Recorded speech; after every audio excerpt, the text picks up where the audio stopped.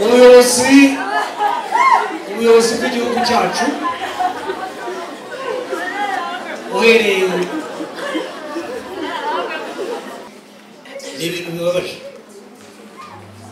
Ndagira ngo ngaye abaturanyi bahariye babwiye ko nta muntu bafite, nabo ni inyamaswa nk'izindi. maze njyewe njye kubatabara buri icyo nkora telefone ya mama ikuye, niba yari iyo yikubise hasi, hari telefone papa yari yasize telefone yiwe mu buriri bwanjye, maze nimba ari iya mama yankuye imbere ihita nyifata, iyo nari mbonye itanaga mu buriri, mukanga ngiye gutabaza nambaye n'ibirenge. Ni ikintu kijyanye n'amagambo yagiye avuga. Hari n'ibyo nagiye mbona ku ma social medias bavuga ko ngo hari abantu benshi bavuga ngo bapfuye imitungo, ngo yaramusuzuguraga, ngo yagendaga mu bigare, ariko ntabwo ari cyo, ahubwo icyo yamuhoye ntabwo ari cyo, kuko uyu nguyu yari mutoya iwacu, n'ubundi yari umuntu wibereye aho ngaho udafite ikintu, nta kibazo yari afite, n'ubugome bwe yamuhoye aramwica.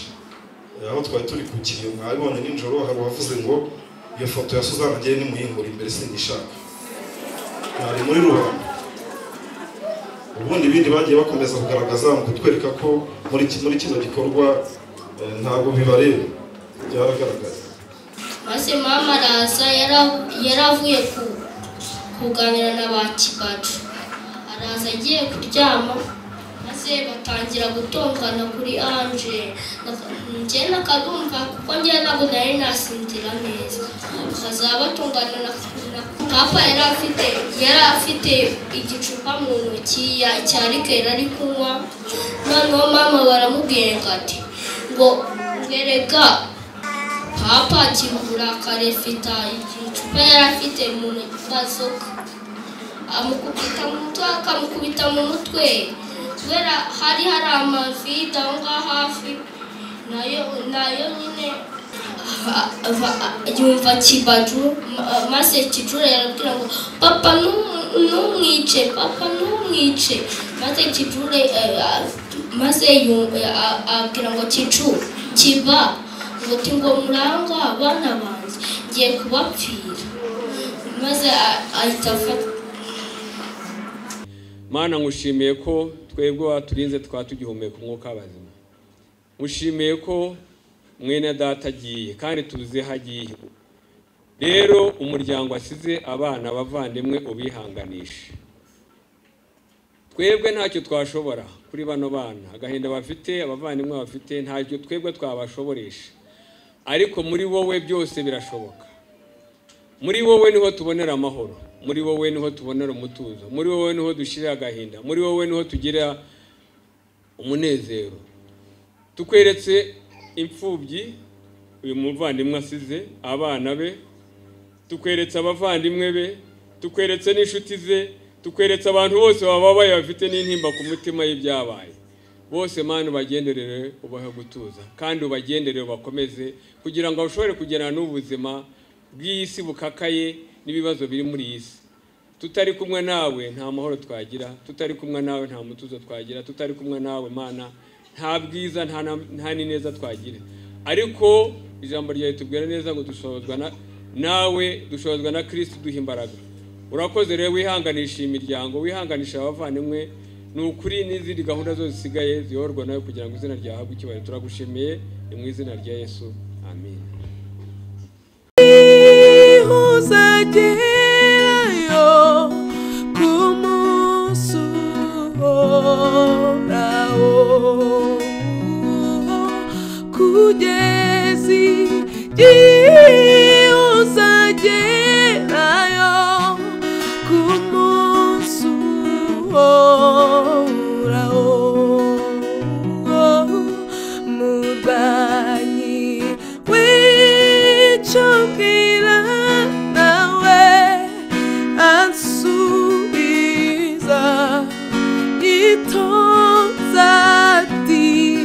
Doruru gambarusa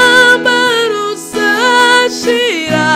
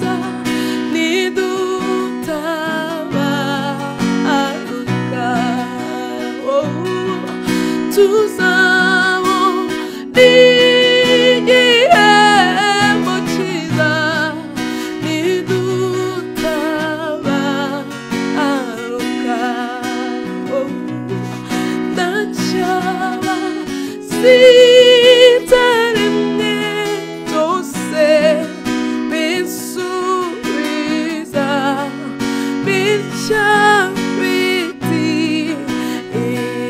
isi yaciza gushira hazidi oraho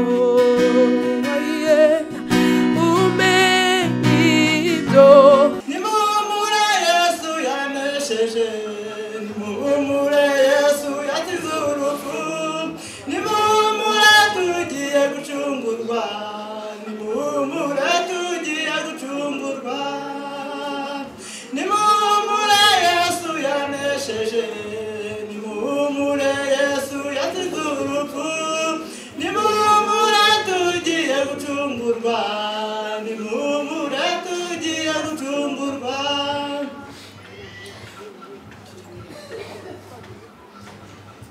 umva iki gishenda kigali suko ntakiriza kuzanga Imana y'amahoro ibeze rwose kandi mama Ange ifite ibyiringiro yuko tuzamubona mu izina rya Yesu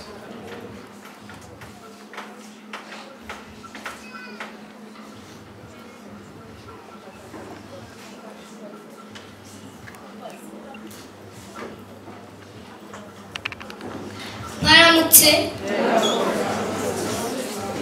murakoze kuba mumpaye mikoro ngo mbabwiye ubuhamya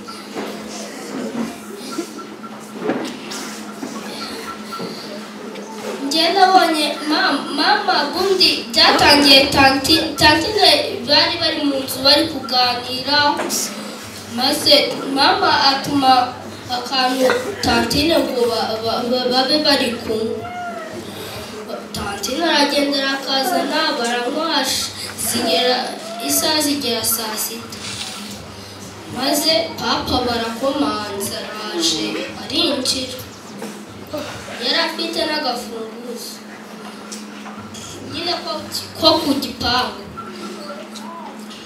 maze araza arababwira ngo ati ngo na n'iyi saha ntabwo mwari mwaryama maze Jeanne ababwiye mama ngo ati ngo dufunge tujye kuryama ngo adakomeza kudutera amagambo menshi maze barafunga bajya kuryama bigeze aho ngaho papa sinzi ikintu yabwiye mama maze papa aranamubwira ngo ati ngo fungura nirye igifenesi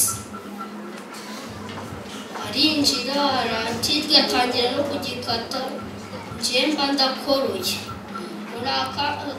nakoroye kabiri maze aba aranyumvisha ahita ambwira ngo ati ngo nso ngwino nguhe ku gifenesi maze ndaza arakima akazambwira utugambo ngo ati ngo ugiye kugenda ngo kandi ntabwo muzongera kumbona njye akazamvuga ngo ati ngo hoya ngo papa hoya ngo ntugende maze araza tujya kuryama yaraje nyine mu buriri bisanzwe yazaga akaryama mu cyumba cyanjye ari kunganiza yabona atsinziriye akagenda none araza arambaza ati ufite abavandimwe bangahe ndamubwira ngo ati mufite abavandimwe bane ngo yinde nanjye ndamubwira ngo ati ngo harimo Ange njyewe Kivaju na Curi arambwira ngo ceceka wa gicucu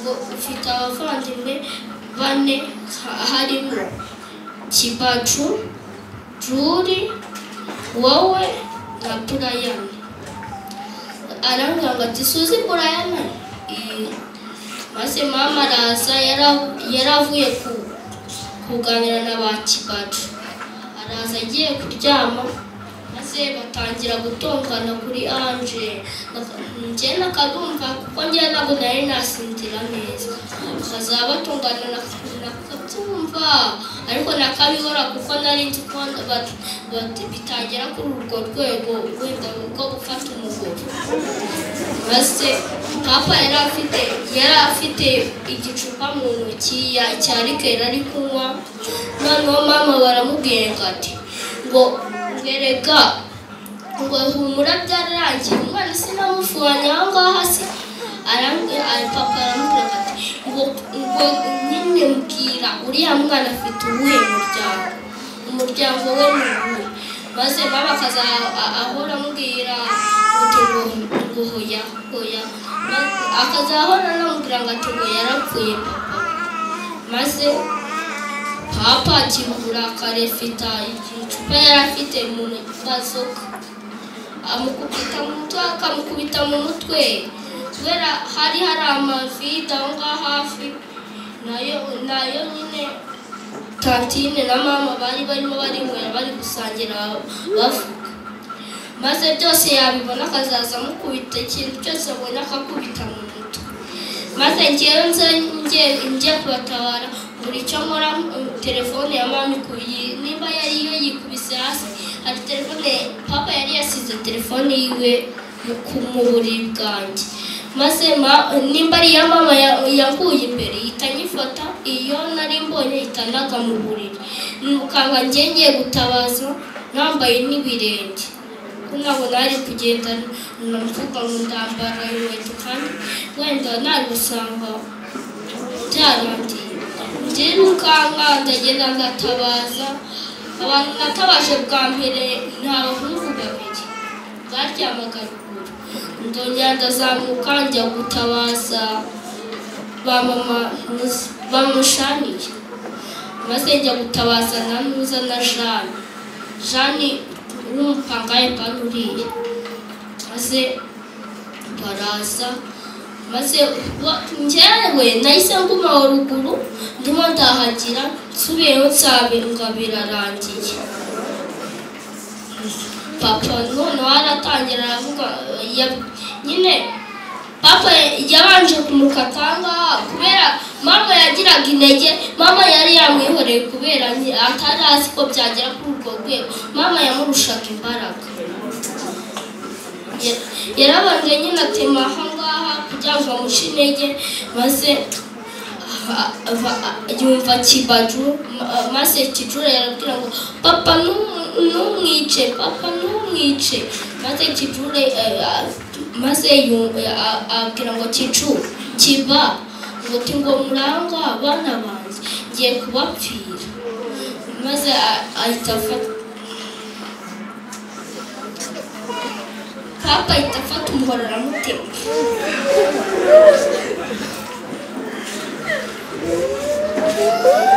Maze njye narahageze njyana n'abanje areba kijuri maze abona gutema mama. Maze afata umutwe ahita atema. Umutwe awushyira mu ndobo.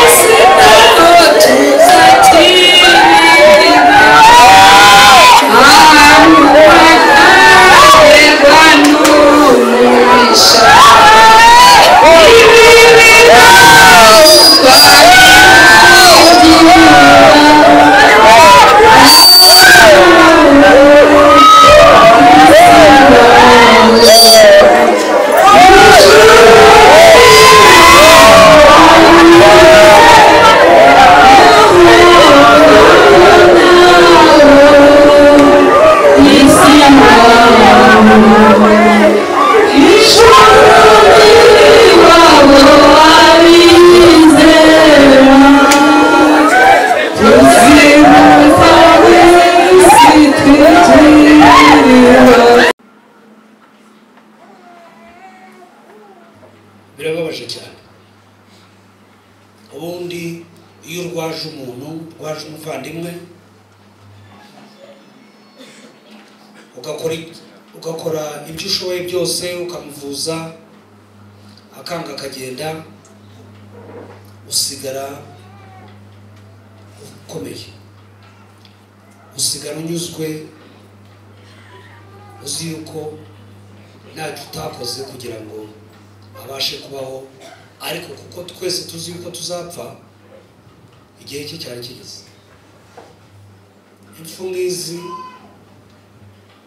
ntabwo zari zikwiye kuba zikiriho mu gihugu cyacu. Umuntu kuzira umuhoro atazize 94, atazize 94, Imana ikaba yari yamurinze akabuziza ubu ngubu, birababaje cyane. Ni ibintu bitazatuvamo umuryango, bitaza mu nshuti ze, abana nibakura bakamenya urupfu nyina yapfuye. Sinzi yuko uwo ise wasigaye wabikoze yuko bazemera ko ari se wabo. Ubundi ntabwo umuntu ufite ubwenge, umuntu muzima yakishe mugenzi we, kuko azi neza yuko nawe ejo azapfa. Ubuse icyo ngutse niki uretse gutera abana agahinda, gutera abavandimwe agahinda, abana nanasigaye ngo abarere.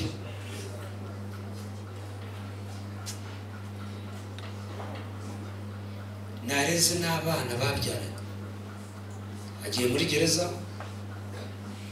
undi nawe aramwisharagiye, gusa abana barumva batabahemukiye. Kuki batumye baza ku isi? Iyo umuntu utamukunze, kuki mutatandukana? Ko hari uburyo bwo gutandukana bwemewe n'amategeko, aho kugira ngo uzice mugenzi wawe urupfu n'ubu.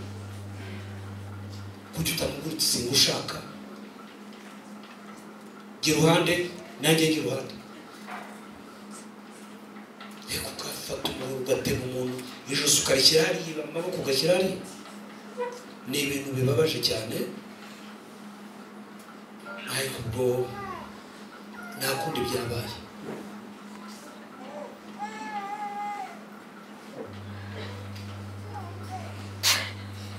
Birababaje,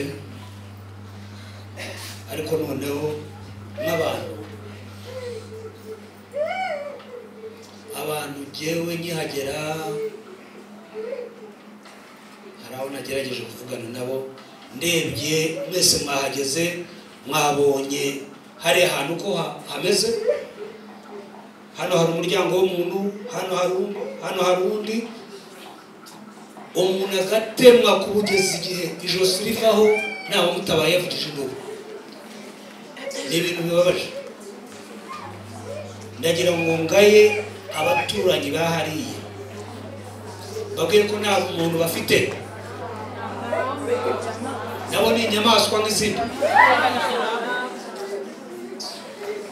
Bamukubise umuhoro wa mbere kandi ataranamutema, babanje kugira intonganya, habanje kubaho urusaku. Aramuhunga avuza induru, umukozi aratabara avuza induru. Muri irya mbere barabyibona.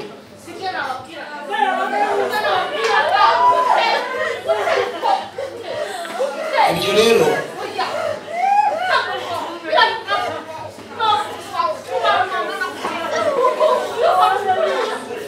ni ibintu bibabaje,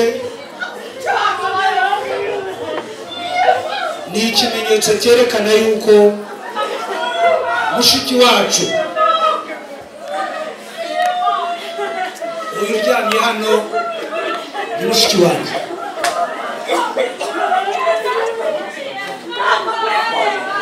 Ntabwo bari bamukunze, kuko yaza kugira abamukunda nuko ndeba abantu bari hano aba yataba.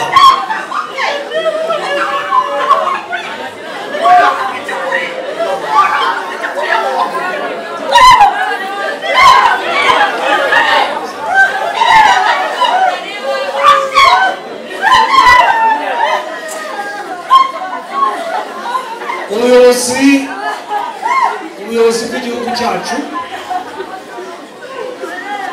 uhereye ubuyobozi budusaba yuko buri muntu aba ijisho rya mugenzi we, aho utewe umutabara,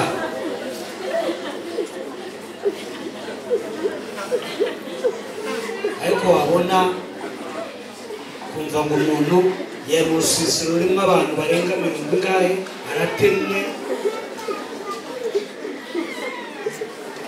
uwamutemye arasohotse arizamukiye, abantu bamureba baramwihorera. N'ubuyobozi bw'umudugudu nabwo ndumva ntabunenga, kuko ibi bintu nicyo baba babereyeho. Bari kuba baramenye ati aba bantu ntibashoboye kubana, kuko numvise yuko hagiye habaho kubaganiriza n'ibiki, bari kubona ko bidashobotse bakabagira inama yo gutandukana.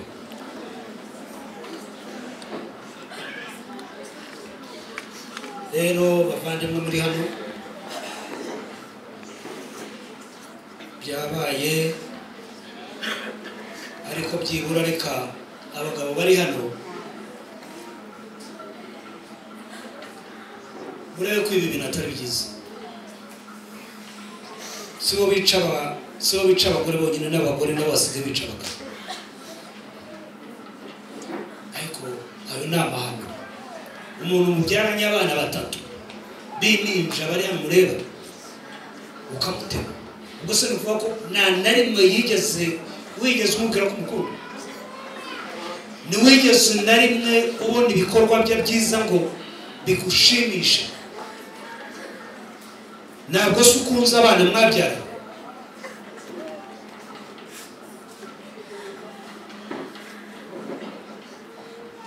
nta kundi twabyakiriye nk'umuryango. Ndagira ngo nangize nongera kubashimira yuko mwabaye intwari, mwatabaye muri benshi, hanze haruzuye.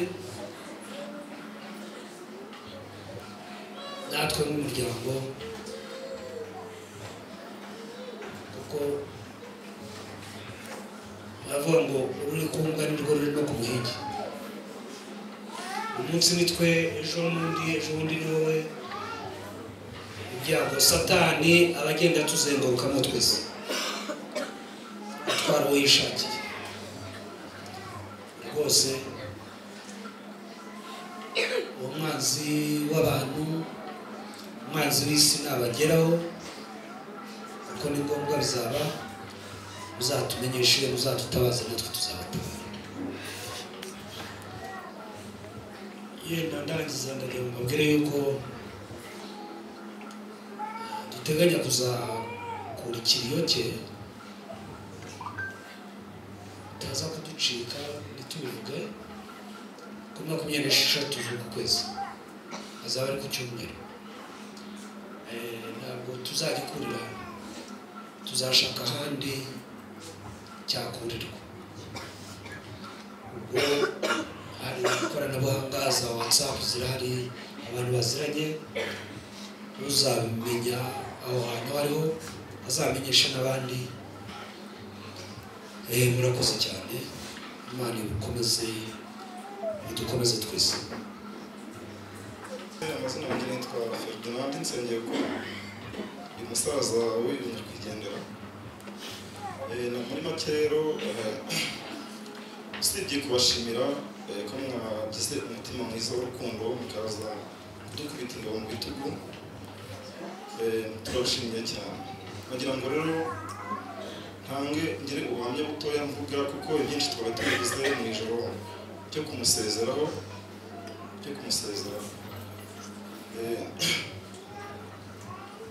Ndashaka kuvuga ko twabanye mu buzima, twabanye dukundana, twubahana,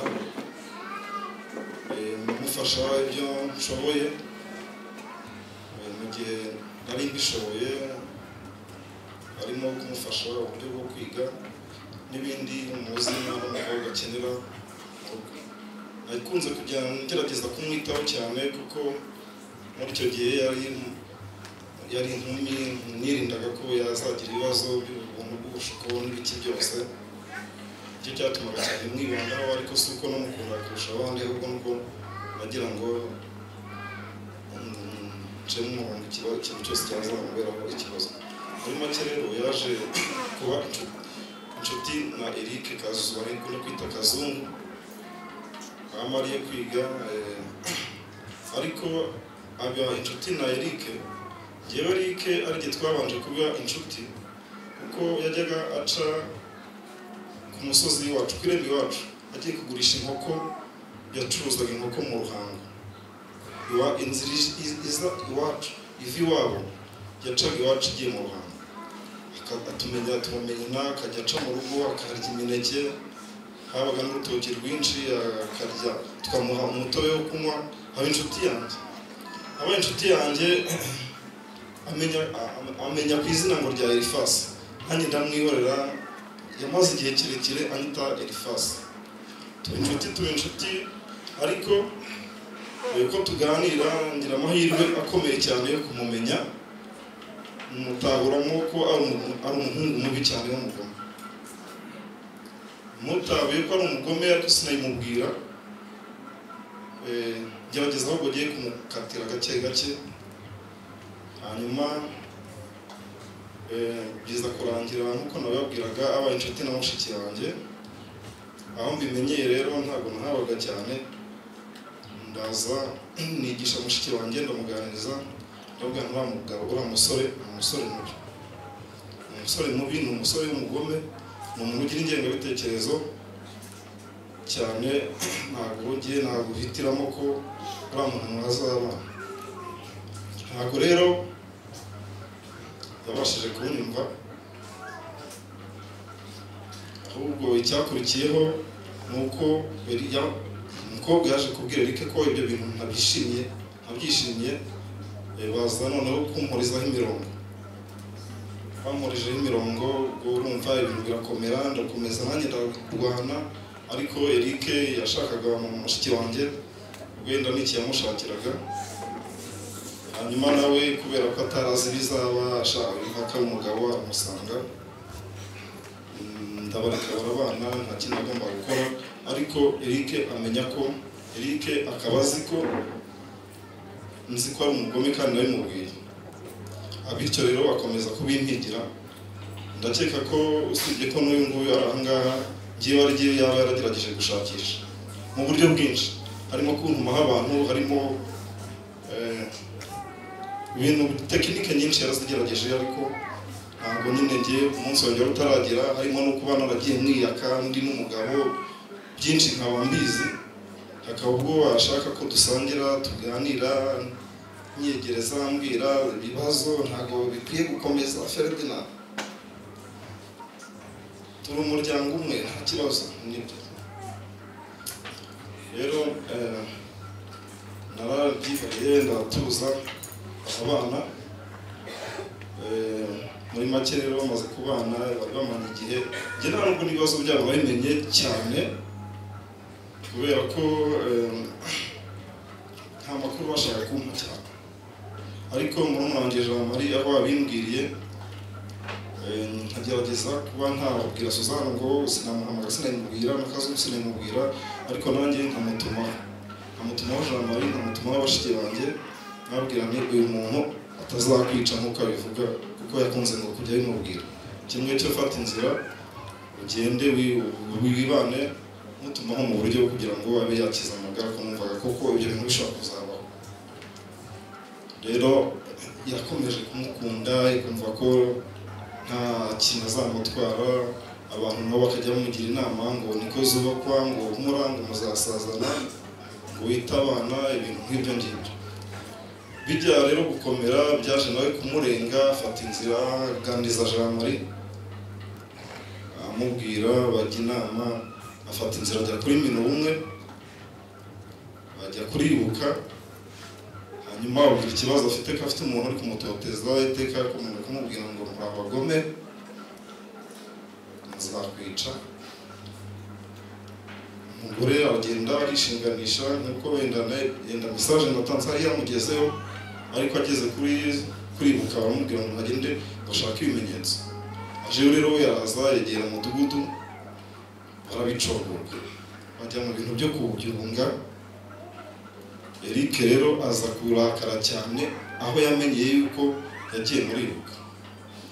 Ngira ngo nicyo cyatumye anarwumuro akawutyaza kuri ponseze akagira gutya ko yumvaga ko niba yagiye kumurega mu nzego za leta ari ikibazo. Aho rero mu mudugudu abigiriyemo n'iki bamaze kubicogoga, Eric aramwiyegereza amwereka ko wari bazo babirangije. Muri umunsi umwe ushize bamaze kubunga n'iki nibwo bampamagaye, ariko mbere yuko babunga Jean Marie yari yambwiye nawe twahuriye hano i Kigali hari ibyo ndimo, ariko arambwira ati ndashaka tuvugana, ati ikibazo kirakomeye mu muryango, none ndashaka kuguhamagara ibintu Fideli ati bara bashiki bacu bo dushatse twanabihora tukabanza tukakijyamo turabona abagabo n'ikizatunanira. Kazungu yari yamubwiye ngo ndashaka rwose ko nk'abantu bavandimwe tukabara mu banjye tukaganira, ngo nkasaba imbabazi Ferdinand cyane kubera ko ngo n'umugore ngo yagiye anshuka ngo hari ibintu amakosa nagiye nkora ngo kandi atari ngombwa ngo bitewe n'umugore, ariko yarabeshyaga. Ngira ngo hari yarashakaga yuko twaziboneka niba ari ubundi buryo akoresha bwo kutukuraho natwe akaba yabikora. Rero icyo kintu ntabwo cyabayeho. Jean Marie aho bahurira aramubwira ati kuki umuvugisha amafuti, aramubwira ati mpumura mu mudugudu cyose twaragikemuye njye n'umugore wanjye nta kibazo dufite. Hari ku cyumweru kuwa mbere nijoro rero saa 8 z'ijoro nibwo saa 8 z'ijoro n'igice Jean Marie nagiye kubona mbona mpamagaye, nari nsinziriye telefone ihita nikuraho, ambonye mpamagaye amasaha numva ngize ubwoba, ntekereza ko ari ashaka kumbwira ibibazo bya Suzana. Mpita muhamagara ahita ambwira ati Kazungu aramwishe. Nahise mbyuka nirukanka nambara imyenda nabonaga aho hafi nzamuka, ariko mbere yo kuzamuka madamu wanjye arabanza kusa n'umbuza abona ko wenda naho ngiye ntari buhagere, ariko ndamubwira ati ndihangana ndahagera. Nazamutse njya ku muhanda nishyiramo ko n'imodoka ninshaka mbona imodoka y'amakara yari yose mbona ntayitega, mpita kuko nyibona imodoka y'amakara ariko igenda gakeya. Ngeze mu ruhango abapolisi mbabwira ikibazo nagize, bahita banshakira imodoka yirukanka mpita nza, ariko mu nzira nza nazaga numva ko atapfuye, avuga nta ari wenda icyaha narahageze. Rero usanga abantu benshi, inzego z'umutekano nyinshi, inzego z'ubuyobozi bafunze umuhanda, abaturage babirukanye bagiye, ariko ngiye nurira ndagenda mpatana, barabibona ariko baranyihanganisha. Ndeba ibyo yakoze ni ibintu biteye ubwoba birenze n'ibyabaye mu bihe byashize muzi, kuko yaramubaze nk'uko umuzi umuntu akinje ikimasa, fata umutwe arawukata neza jugunya hariya amaboko aracagagura, birababaje cyane.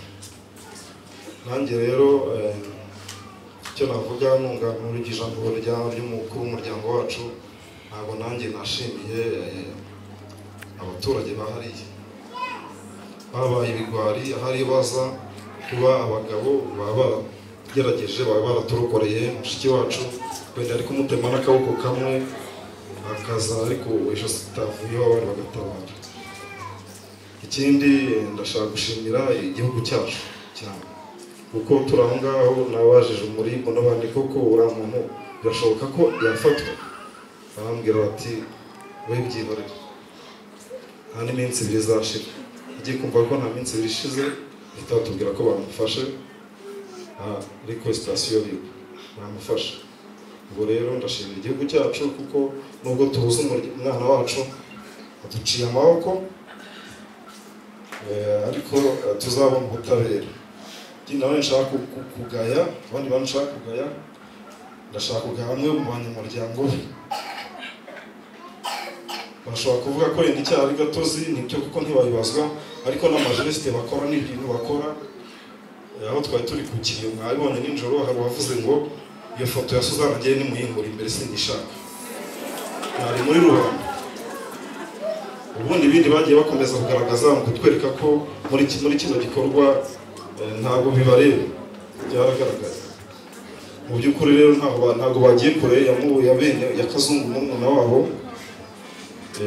kuko amajeste sinye byaragaragaza. Ikindi kintu nshaka guhindura ni ikintu kijyanye n'amagambo yagiye avuga. Hari n'ibyo nagiye mbona ku ma social medias bavuga ko ngo hari abantu benshi bavuga ngo bapfuye imitungo, ngo yaramusuzuguraga, ngo yagendaga mu bigare, ariko ntabwo ari cyo.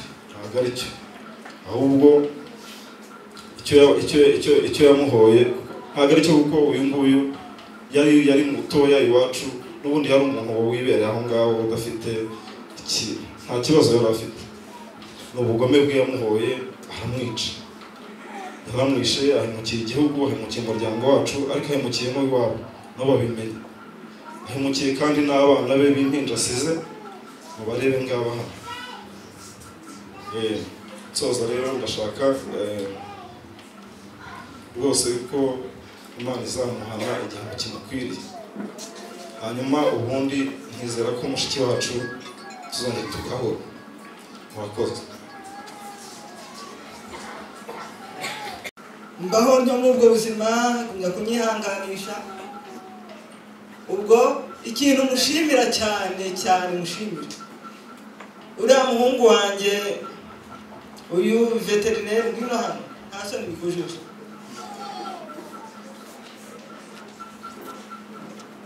Uyu mwana mureba yari ariyo amaze gukora ikizamini cya leta gisoza amashuri abanza ya tronco. Noneho abona ngo ko yatsinze, arampamagara.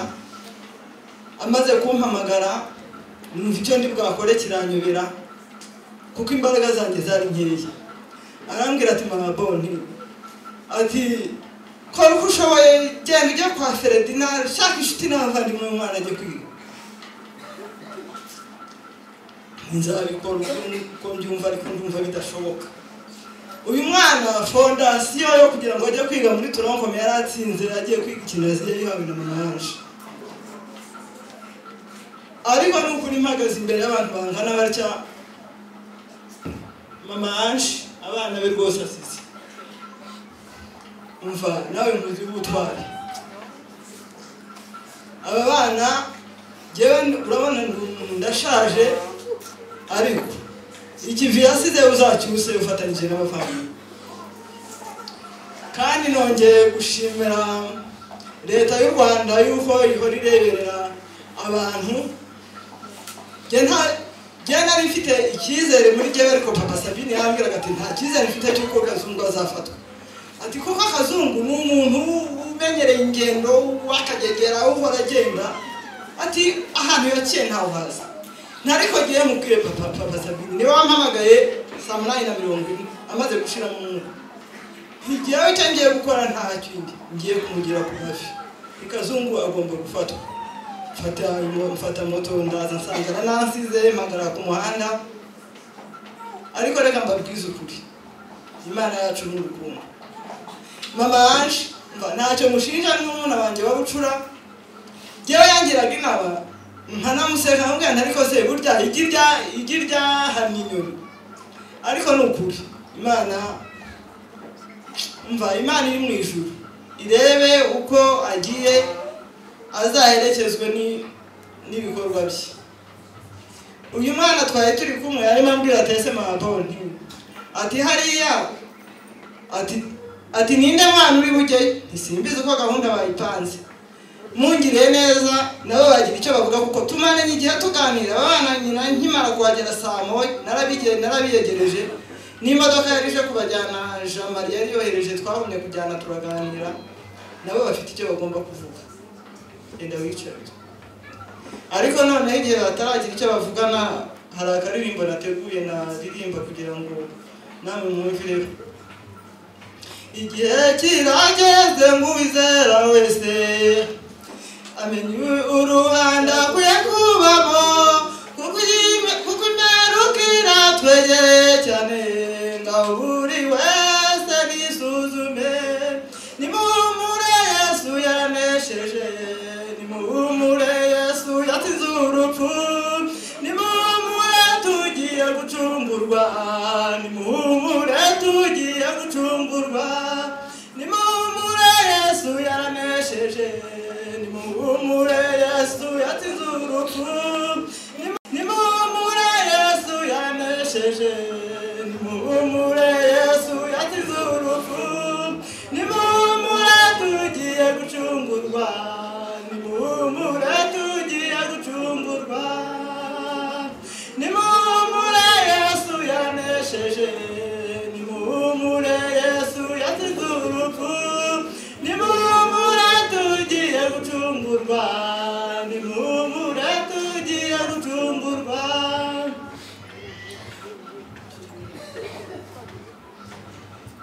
Umva iki gishe ndakibona kuko ntakizi ariko Imana y'amahoro ibeze rwose, kandi mama Ange ifite ibyiringiro yuko tuzamubona mu izina rya Yesu.